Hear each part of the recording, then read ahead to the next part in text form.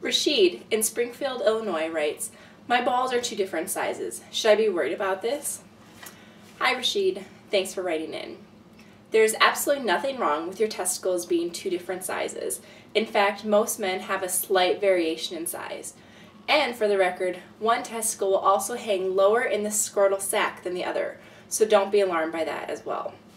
Now, the only time this is cause for concern is if one testicle is significantly larger than the other one, if it contains a lump or a hard nodule, if it's painful or tender to the touch, if there's been a sudden change in size, for instance, they used to be more similar in size and one of them seems to have grown, or if it's accompanied by pain in the abdomen or other strange symptoms, you need to get to the doctor to get yourself checked out so he can make sure that everything is A-okay.